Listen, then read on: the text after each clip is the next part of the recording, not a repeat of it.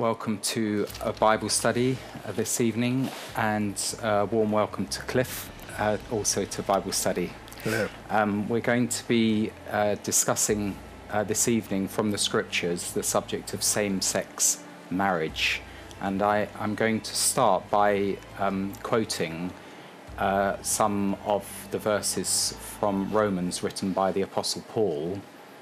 And I'll first say that Paul was a very loving man and cared deeply for the salvation of souls and for people to come to a knowledge of the Lord. So anyone who discounts Paul's words has to wonder whether they should be reading even the words of our Lord. I say that before I start from Romans chapter 1, verse 16, and I'll go through to Romans chapter 2, verse 16.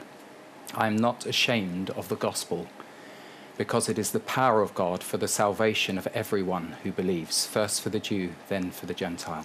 For in the gospel a righteousness from God is revealed, a righteousness that is by faith from first to last. As it is written, the righteous will live by faith. The wrath of God is being revealed from heaven against all the godlessness and wickedness of men who suppress the truth by their wickedness. Since what may be known about God is plain to them, because God has made it plain to them. For since the creation of the world, God's invisible qualities, his eternal power and divine nature have been clearly seen, being understood from what has been made, so that men are without excuse. For although they knew God, they neither glorified him as God nor gave thanks to him, but their thinking became futile, and their foolish hearts were darkened. Although they claimed to be wise, they became fools, and exchanged the glory of the immortal God for images made to look like mortal man and birds and animals and reptiles. Therefore God gave them over in the sinful desires of their hearts to sexual impurity, for the degrading of their bodies with one another. They exchanged the truth of God for a lie and worshipped and served created things rather than the Creator, who is forever praised. Because of this, God gave them over to shameful lusts. Even their women exchanged natural relations for unnatural. In the same way, their men abandoned natural relations with women and were inflamed with lust for one another. Men committed indecent acts with other men and received in themselves the due penalty for their perversion. Furthermore, since they did not think it worthwhile to retain the knowledge of God, he gave them over to a depraved mind. They have become filled with every kind of wickedness, evil, greed, and depravity. They are full of envy, murder, strife, deceit, and malice. They are gossips, slanderers, God-haters, insolent, arrogant, and boastful. They invent ways of doing evil. They disobey their parents. They are senseless, faithless, heartless, ruthless. Although they know God's righteous decree that those who do such things deserve death, they not only continue to do these very things, but also approve of those who practice them. You therefore, chapter 2, have no excuse. You who pass judgment on them, for at whatever point you judge the other, you are condemning yourselves, because you who pass judgment do the same things. Don't you know that God's judgment against those who do such things is based on truth? So when you, a mere man, pass judgment on them and yet do the same things, do you think you will escape God's judgment? Or do you show contempt for the riches of his kindness, tolerance, and patience, not realizing that his kindness leads you towards repentance? But because of your stubbornness and your unrepentant hearts, you are storing up wrath against yourselves for the day of God's wrath, when his righteous judgments will be revealed. God will give to every man according to what he has done. To those who by persistence in doing good seek glory, honor, and immortality, there will be eternal life. But for those who are self-seeking and who reject the truth and follow evil, there will be trouble and distress. There will be wrath and anger for every human being who does evil, but glory, honor, and peace for everyone who does good. Now, Paul goes on and he says, and I'm going to just, I just got distracted when you looked at your watch. I want to point out the most important aspect is God does not show favoritism. All those who sin under the law will perish, apart from the law, will perish apart from the law.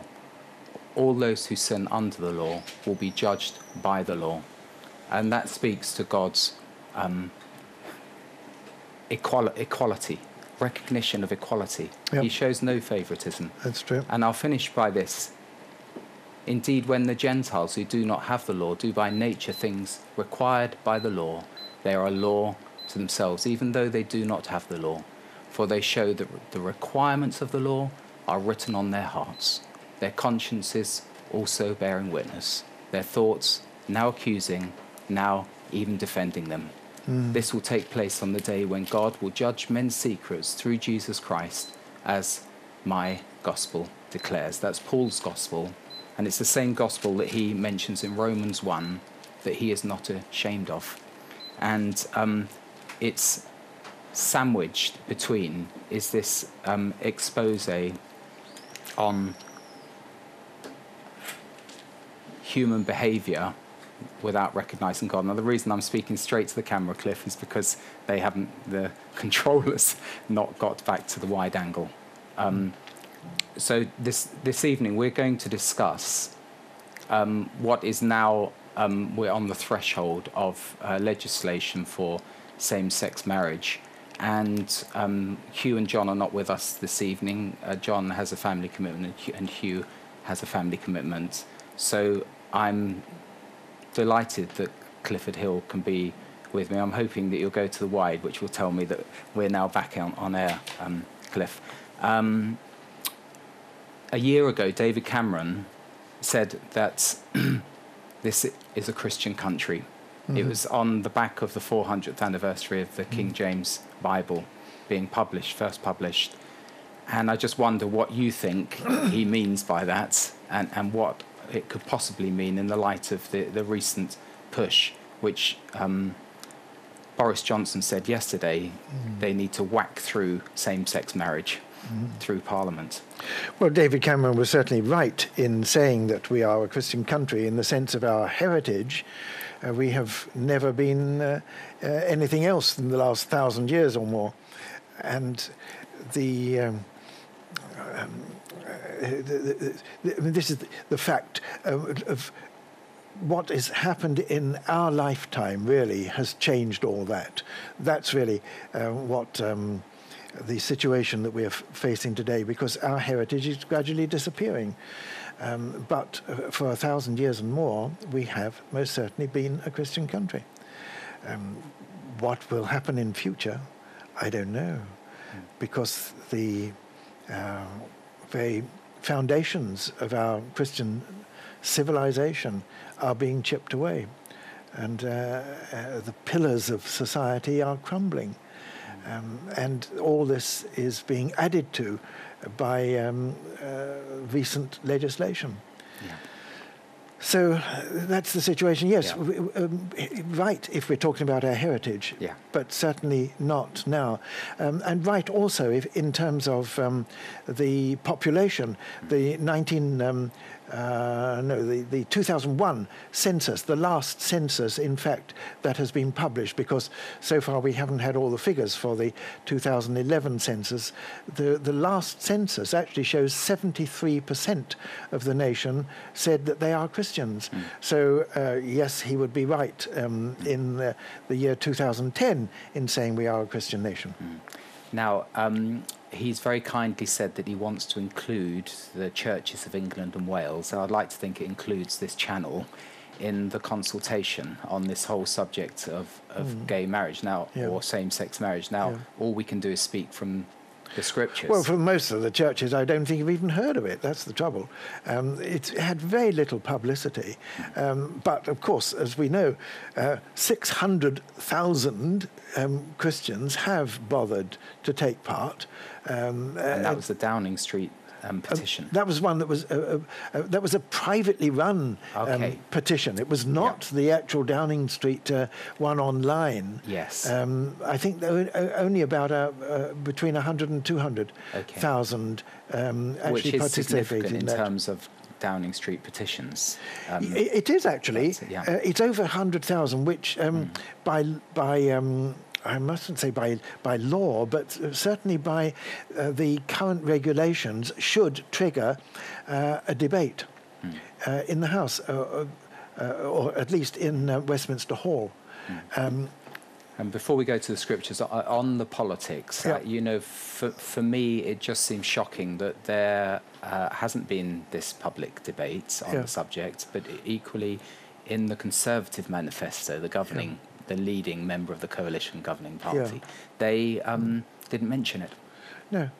So there's something wrong when you think that they argue how important it is. Yep, indeed. And say, well, it's a fundamental human right and we are not being fair and equal. What if it's so important? Why wasn't it mentioned in the manifesto? Indeed. And no political party put it in their manifesto, even the Lib Dems, as far as I'm aware. And therefore, it shouldn't be sprung upon the electorate like that midway through a parliamentary term. But there we are. There's general chaos in the whole of Westminster and Whitehall anyway, over all sorts of issues, the economy or family or whatever. There are so many issues that the politicians are at variance over. They're running around like legless chickens, really, or headless chickens, really. So, it's no wonder, really, that we are in a muddle over this particular issue. Now, from my perspective and our perspective, we're pretty powerless to stop the politicians doing what they decide to do, whether they're Christian politicians or non-Christian politicians. But there's something in here, and I'm hoping that some who we consider friends who are in Parliament, would just listen to the arguments of Paul, because he uses terms which are very difficult to get around. He says that it's indecent. He says that it's shameful. He says that it's not natural. And reading earlier in the passage, and I know that there was a cultural context, but he's specifically talking on this subject. It's New Testament, not Leviticus. And he says, look, they are foolish. And higher up, it's godless and it's wicked. It's synonymous, wickedness and godlessness. Yes, I really don't want to get into gay bashing. No. I've never been in that section. That's in why the I've whole of my invited life. you here. I've had a long pastoral ministry of churches in inner city London, of course, and I've known many homosexuals in my long ministry, and I have never rejected them or treated them in other than in love. And I recognize their needs, and so I have great sympathy and understanding of that. They have been made to feel unequal and second-class citizens and inferior and all the rest of it, and I can understand that they want to feel to get rid of those sort of feelings. Now, that doesn't alter the fact that I don't accept their lifestyle. I don't, and I'm not happy with it. But if you examine what the Bible says, for a start, we have to recognize that marriage, as one man and one woman, is part of God's creation. Even Jesus speaks about that, doesn't he? Isn't it in Matthew that he Matthew 19, when he's talking about divorce, that he says, "At the beginning, the Creator made them male and female, and said, for this reason, a man will leave his father." This is Matthew chapter 19 and verse 4. "For this reason, a man will leave his father and mother and be united to his wife, and the two will become one flesh," which means that they will have the ability for procreation, for the procreation of the human race, whereby God is the one who actually does the creating, because we are made in his image. But that is not possible, of course, for a homosexual couple. And I can understand that two men or two women may love one another, but nevertheless, that is not marriage. This is what marriage is all about, is the possibility of coming together as one flesh in the act of procreation, which is God's way of continuing his original creation, of continuing the human race. Because obviously they can bypass that today with the IVF treatments and all sorts of artificial alternatives. But yes, what consequences does that? Yes, the consequences for the children. Every child has the right to know its putative mother and father, so as the children grow up from that kind of generation, they are really going to feel deprived and psychologically damaged. Children need a mother and father, and you find even with adopted children, as they grow up, they have an insatiable desire to know who their real parents were. And if you deprive a child of that knowledge of and the comfort of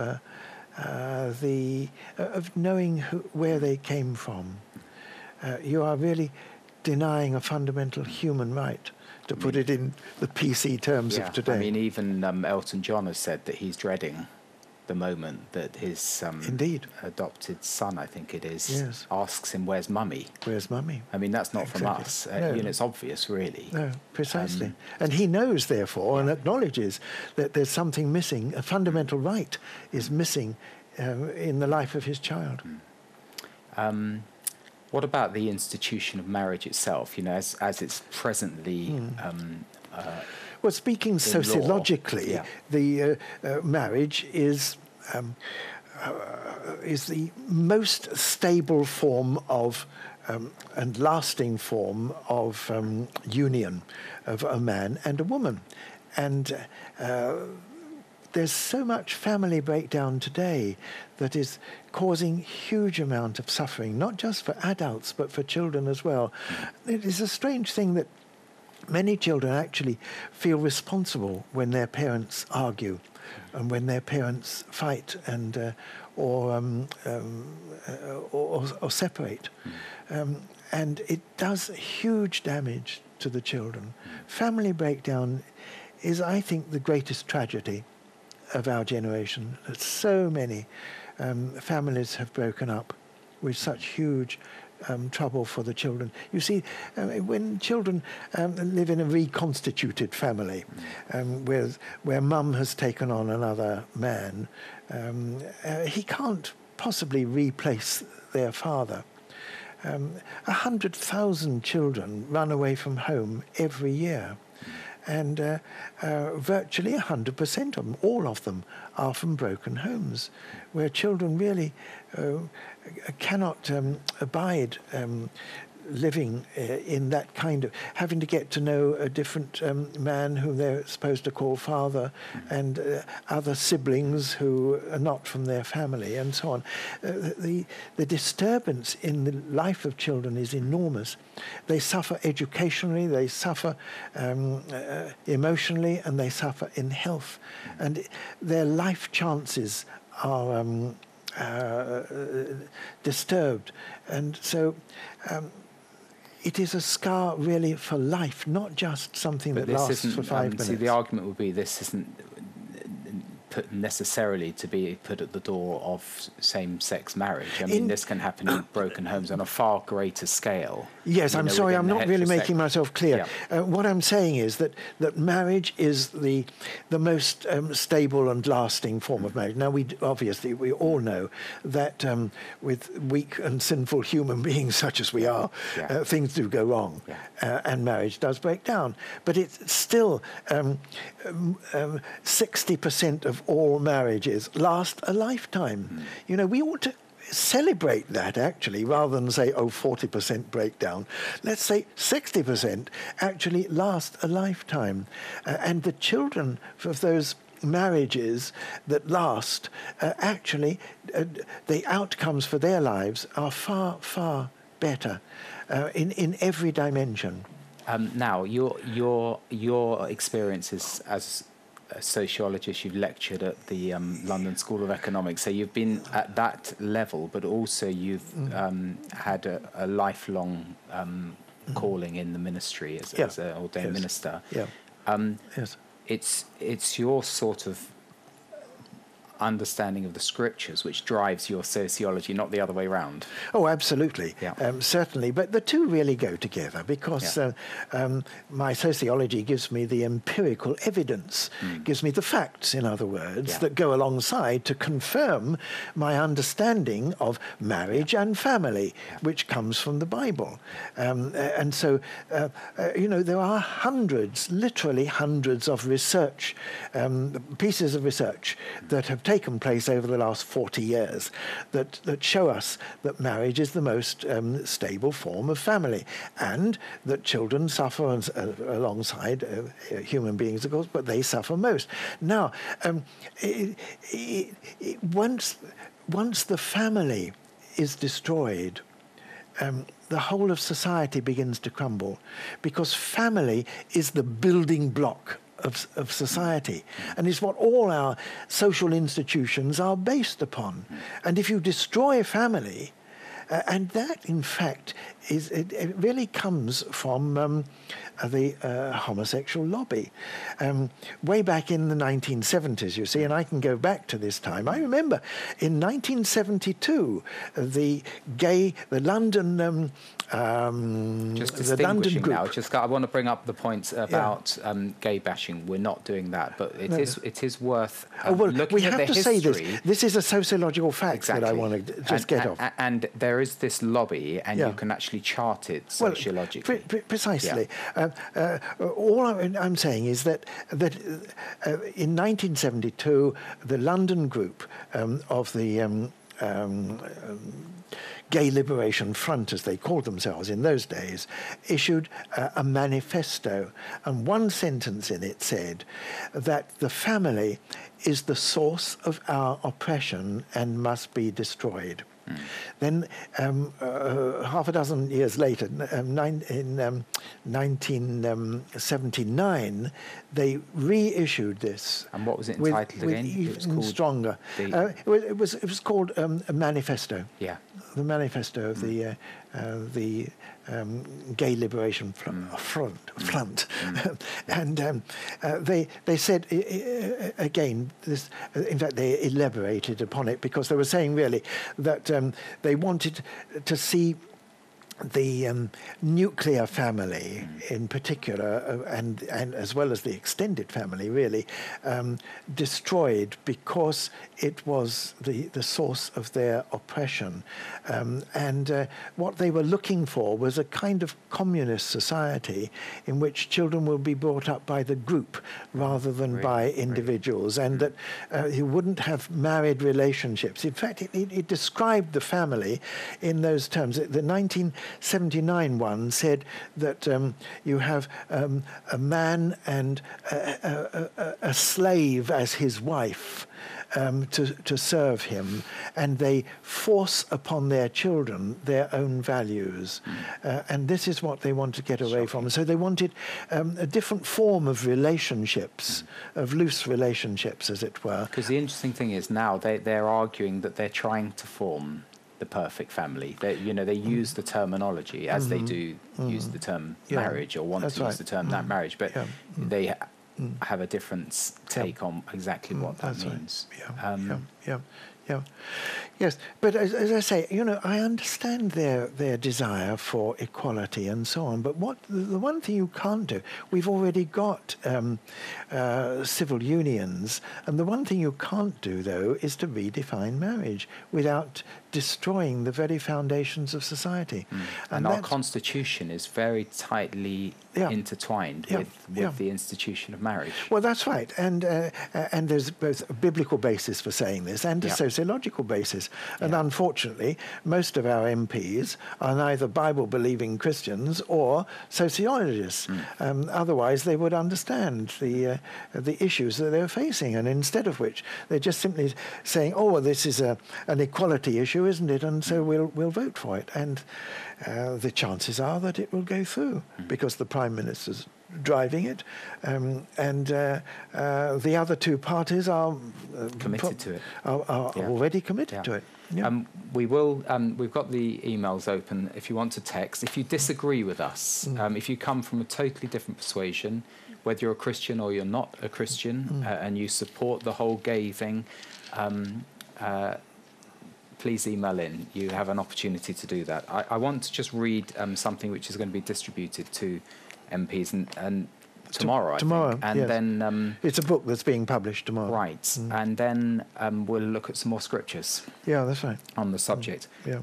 This is being sent out by the Anglican Mainstream. Yeah. And I think Chris Sugden is the contact for this. It's entitled "Equal Marriage is Fundamentally Flawed," says new in-depth study. Now, within this, I'm going to just read. Chris Sugden says, our report is unashamedly academic and educational. It's full of hard-hitting facts and evidence against same-sex marriage. That the SSM proponents dare not face and try to avoid. In view of the government's impending announcement of gay marriage legislation, and that's expected tomorrow, this week, the report is being mailed to all members of Parliament, House of Parliament, and also to 350 chairmen of Conservative constituency associations. Now, it's very interesting that he writes in here where the constituency chairmen are on the subject. I won't read the whole of this out, but the percentages were stark. I can't quite see it, Cliff. Somewhere in here, it mentioned that 7 out of 10 thought that David Cameron should drop the legislation. Yes, that's right. And yet, the advocates of it are suggesting that it's got overwhelming support in the country. I can't actually dispute figures because I haven't done any of my research on it myself. But I've got it here. Polling by Comres has found that 7 in 10 Tory constituency chairmen want David Cameron to drop the proposal. 6 in 10 believe it will lose their party more votes than it will gain, and nearly 5 in 10 report a loss of association members over the issue. But that's just the Conservative Party. And also, I'd say that's probably taken that poll before we had this move by senior Tories. Indeed. Boris Johnson, which Michael Gove, John Major. And John Major have just come out today. You can no longer say this is just a pet project of David Cameron. It's indeed. far more reaching than that. No, but I think the Conservative Party is committing suicide over this because they will lose a vast number of votes at the next election. They're trying to rush it through quickly now without any proper debating in Parliament, let alone a national debate or referendum as they should have on an issue like as important and as fundamental as this. I don't think any of them have realised the harm that they are doing to the nation. And if this is passed, they will be asking the Queen to sign this into law. And the Queen is the head of the Church of England. Which has a different position. Which has an entirely different position. Presently has an entirely different position. Is she? That it doesn't. Yes. Is she to follow the lead of her church, of which she is the head, or to obey Parliament? And if Parliament asks her to do something which she believes is totally against the word of God, which is part of her coronation oath, does she break her coronation oath, or in order to obey Parliament? Or does she create a constitutional crisis and say, no, I'm not going to sign this? I mean, some would say that she's done that multiple times, since Indeed. the 1960s, and that Parliament is sovereign, as they would say, and can force her to do anything she wants. They want. But the Queen is very committed to family. She has seen at close hand the devastating effects of family breakdown, and she's very committed to strengthening family life, not undermining it. And this will undermine family life. What the Conservatives, what the government should be doing, the coalition doing, is strengthening family life, giving tax breaks to married couples, anything to strengthen marriage and family, not undermine it. That certainly fizzled, didn't it, when he said he would recognise marriage in the tax system. That never quite materialised. Exactly. No, we haven't seen that. I think it was about 4 pence a week or something, or £4 a week. Yes, yes, indeed. I'll just read a couple of the points here. The concept of, the report concludes, the concept of equal marriage is fundamentally flawed as it presupposes a questionable notion of equality and ignores the essential and defining components of conventional marriage. That's a bit of a mouthful. Yeah. Gay marriage falsely judges parenting roles as interchangeable. Yes, that's right. I mean, you can't say that a man can fulfill all the requirements of motherhood. He can't. It's biologically, we can't be interchangeable in our roles. Of course, in terms of our relationships within marriage, of course, a lot is interchangeable. We're not like the Victorian family today in today's marriage, but there are psychologically and as well as physiologically different roles of motherhood and fatherhood. I'll read one or two more because otherwise we get tied into the depth of it. Yeah. There's no evidence that same-sex couples will benefit from the commitment device invoked by marriage. Indeed. That's an argument that they will be more loyal, I suppose, in their relationships. Yeah. If love and commitment are the sole criterion for marriage, then alarming consequences ensue, such as the validation of incestuous relationships, if it's so important, as well as the recognition of polygamous, polyamorous, I don't know what that means, relationships, as it's already begun to occur in countries with same-sex marriage. So, yes, polyamorous, I think it just simply means that they'll have multiple relationships. Yeah. And of course, this could be the next step. Yeah. If you once accept this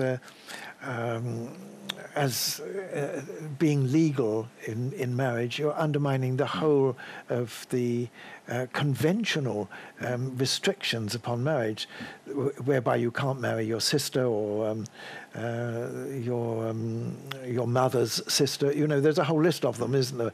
In Leviticus 18, it sets them out. Yes. And the interesting thing about those, that whole list really is for the health of society. Because if you have incestuous relationships, it very quickly leads to madness and to mental instability.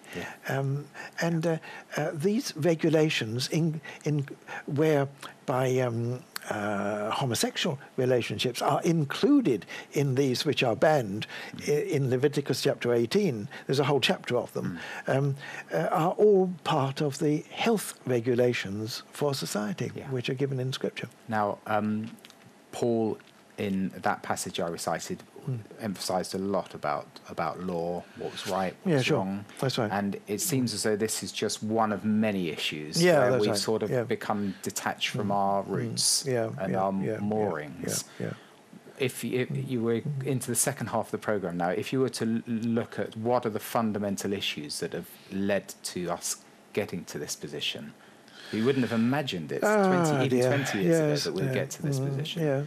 What has gone wrong in our country? Well, I have to say, personally, I'm really fed up with discussing this, and I think it's absolutely tragic that the church is so locked into all this stuff, which seems to me there are so many far more important issues that we should be talking about in society.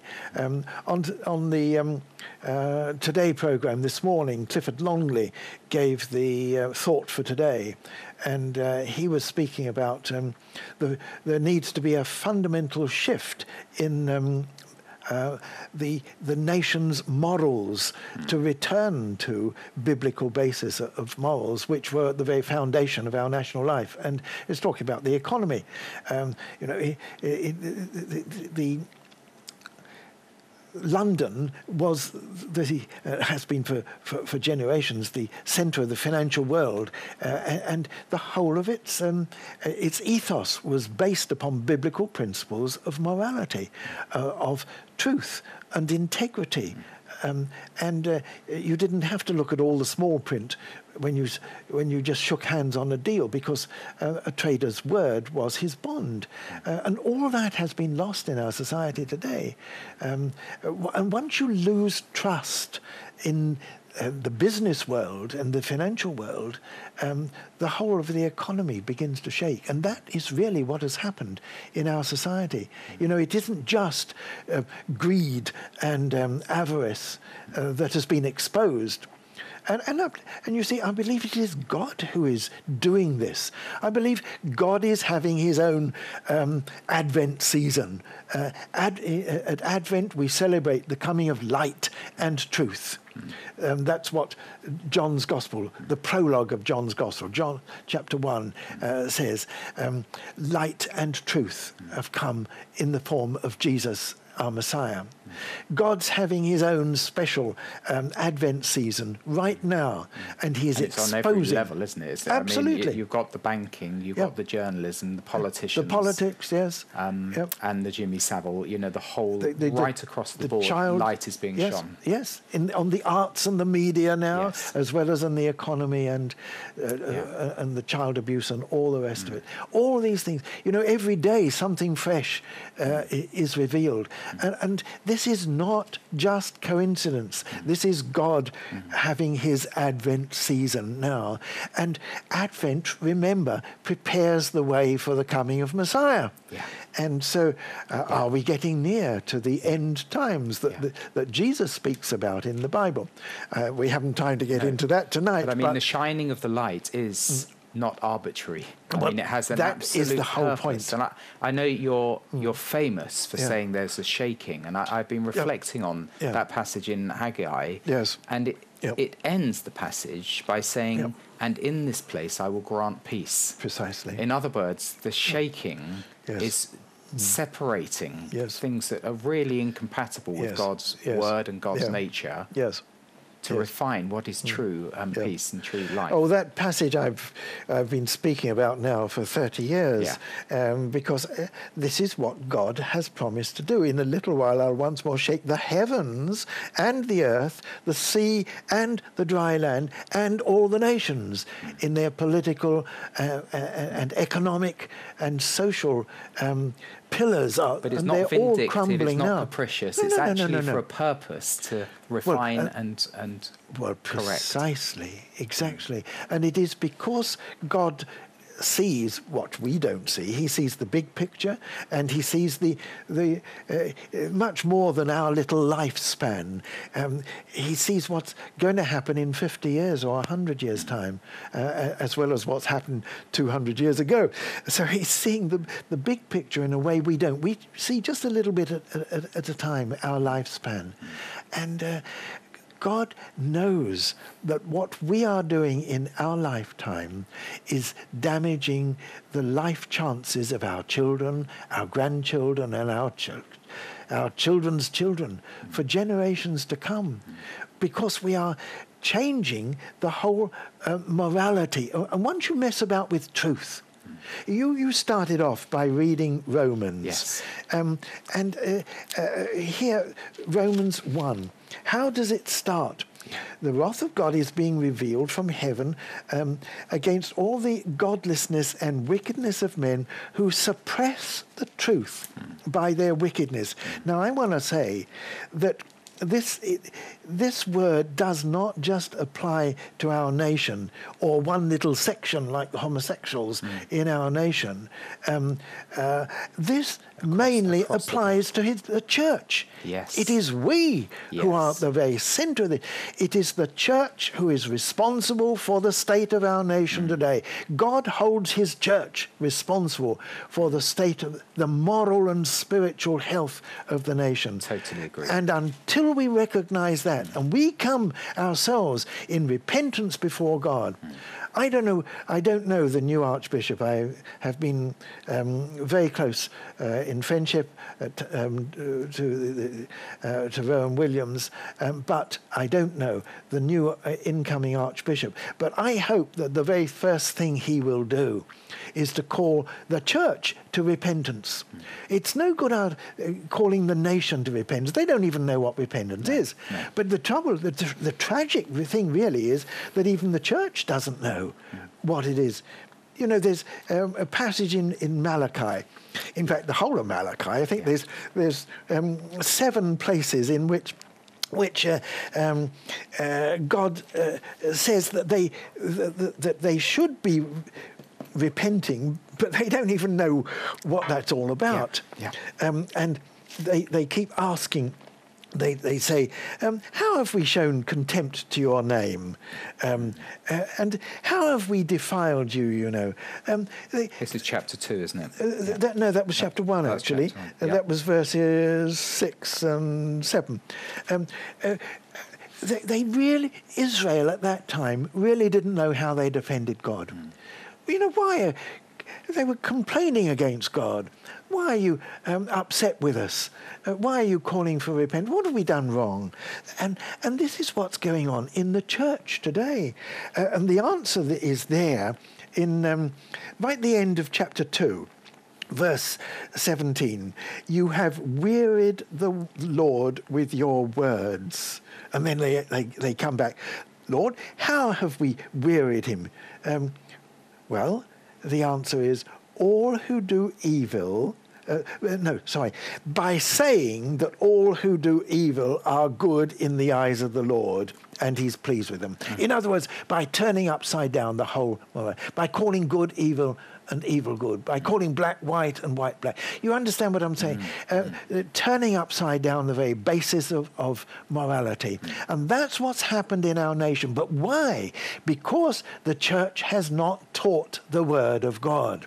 Has not taught the basis of justice and equality. All these things which should have been very foundational ethos of our nation have been disappearing because the church has not held fast to the truth. Now, I mean, also not been outwardly speaking on the subject. I mean, we've been very inward looking. There's so much going on in terms of inward activities in the church. Yeah. But no real impacts in the public sphere. Yeah. There's so much unbelief, even amongst the clergy and the preachers, the ministers. Liberal theology, which we've had around now for 120 years, I suppose, and now. empty churches. Yeah, yeah. I mean, I went through this because I trained as a minister. It took me years to recover my faith from the impact of the theological training, the spiritually dead academic training that I had. This is really what is the basic trouble in the church, that we have departed from the Word of God. We haven't taught the simple faith of the teaching of Jesus, of the gospel of Jesus, that God really loves us, Jesus died for us, and when we really turn to him and accept what he's done for us and our need, it totally changes life. The sort of the framework of reference in terms of what is right and what is wrong, what is sinful. Because if you don't recognise the sin, why do you need a saviour? Absolutely. I mean, that's the point. And so if the devil can manage to eradicate the sin, that's right. He's eliminated the whole gospel. Precisely. And we've got quite a few emails that have just suddenly, what happens is they're like London buses. They don't come and then suddenly they all lurch towards us. Well, I think we're getting to the very heart of it now, though, aren't we? Absolutely. Yeah. I'll read a few of them. Jane Gordon writes, The dictionary definition clearly states that marriage is between a man and a woman. Yes. Is the government going to change every dictionary in the land? Yes. Another one. And once they change it, they have to change the terminology of the family, Yeah. as they've done in Spain. Yeah. So, so the terms mother and father disappear, and we have progenitor 1 and yeah. progenitor 2. Unbelievable. Oh. Dear Dr. Hill, I hope I've got your name right. It's not too complicated. Your comments re gay marriage are biblically great and refreshing. Yes, gay bashing is not Christ-like love, but the Bible must be clearly spoken by our Christian leaders. That's right. What we've been Yes. saying. Yes, let me emphasize that. Yes. I mean, I've always treated everybody as an equal Yeah. in my pastoral ministry, and loved them too. And many times I've had to deal with people whose lifestyle I don't Do you know what? I approve think of. we've become so defensive because we've been accused for so long Yeah. of being the ones who are on the offensive, whereas actually Exactly. I only get stirred up when I Yeah. start seeing the Christian bashing going on, and I see vulnerable Christians Yes. who are being hounded out of public Yes. sector jobs because they're just holding to the historic Yes. Christian faith. And you know, there's no way out of it. I mean, I know, turn the that's other right. cheek by all means, but for those that really aren't able to Yes. speak for themselves, to be taken through the courts Yes. and sued, I find that is Yes. is Yes. something that really is completely wrong. Yes, but I also want to emphasise that far from gay bashing, I mean, I've been sickened by the sinfulness of the lifestyles of heterosexuals, Absolutely. more even than I have from Absolutely. others. You know, I just I want to say totally that I just treat everybody the same, and it is our biblical witness that matters. We have to love one another and recognise that we're all sinners. Yes. We're all hell-deserving sinners before God. Yeah. That's what Romans 1 and 2 is Exactly. all about. And that's why, I mean, some would only read the short passage, but I Yeah. felt if to go into Romans 2, and I could have gone Yeah. on, Yeah. because he's really strong about those who brag Yeah. about the law Yep, that's and right. dishonour God by breaking the law. Yeah. Yeah. Paul is not What he playing was one actually side. writing about was to the Roman church, which was riven down the middle Yeah. between Jew and Gentile. Yes. There were Jewish Christians, there were Gentile Christians, and they were playing one-upmanship, you know, and all that sort of thing. And he's saying, look, we're all sinners. All of us have fallen short of it.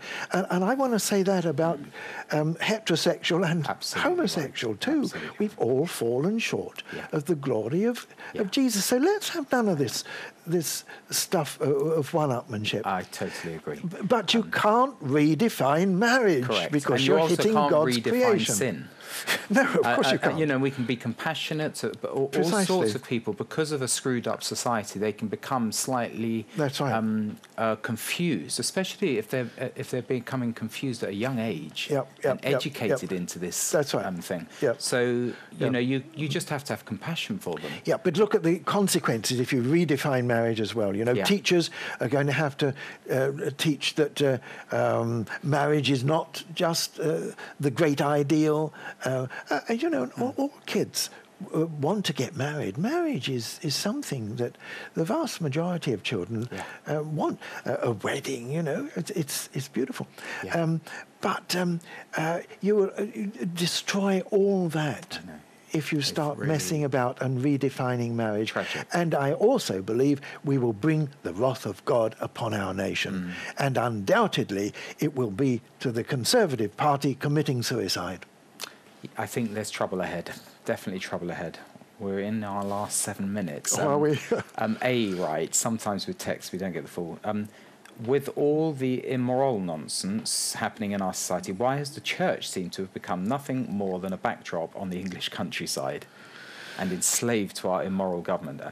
By the way, a lot of these emails come in is of the Spirit. It's simultaneous to what you're saying. But So that's you've just exactly said what it. I'm saying, Exactly. yes. The church has so imbibed the values of the world that we don't even know truth when we see it. The truth is there, and we're not teaching it. And the church has to repent first before we can call upon the nation to repent.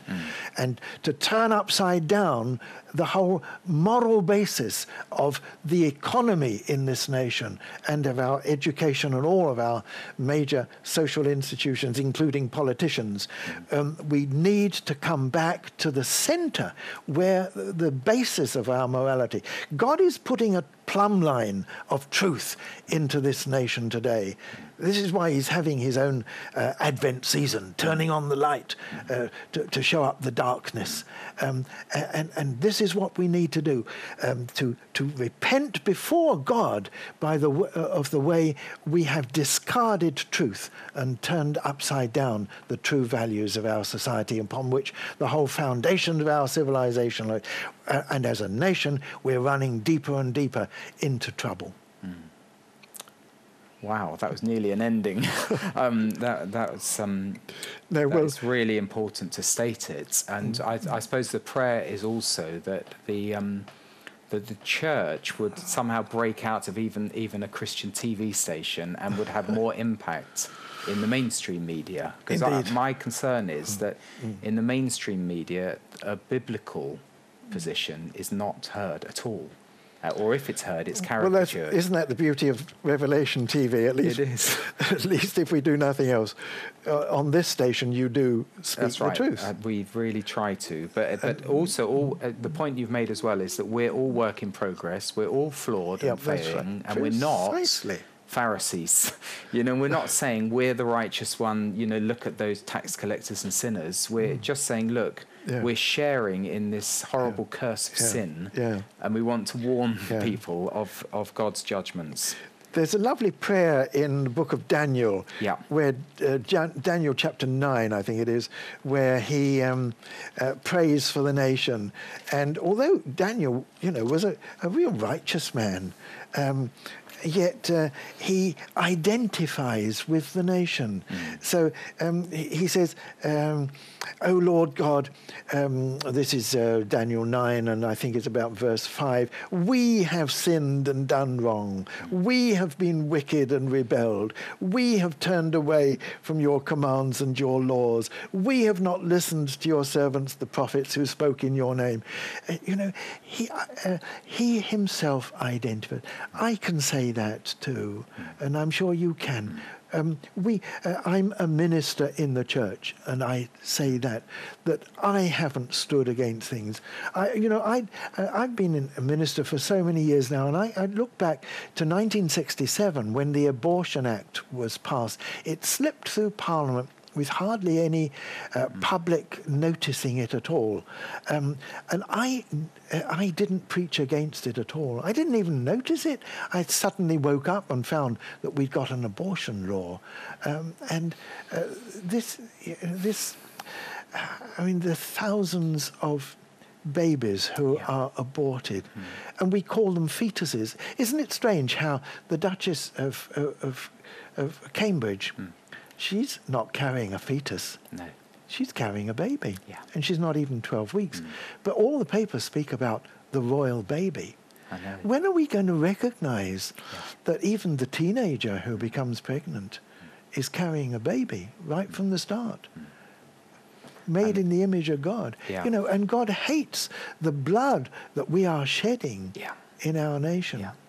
Peter Saunders, I met him earlier in the year, he said that of the 100 million fatalities there are worldwide from natural disasters and natural causes, including abortion, he said 47 million are abortions. Yeah. Nearly 50% are fatalities. But you see, what I'm saying, Tim, I was a minister of a large church in London in those days. I had a congregation of 500, and the things that I said there were often repeated in the daily newspapers, but I did not speak out, and I've never ceased to repent of that. I say, like Daniel, I'm a sinner, Lord. I'm partly responsible because I didn't stand against these things. And so, little by little, our laws have changed. Little by little, we've abandoned the standards of truth that are set out in God's Word. And so we've changed the whole morality of the City of London. The whole morality has changed now.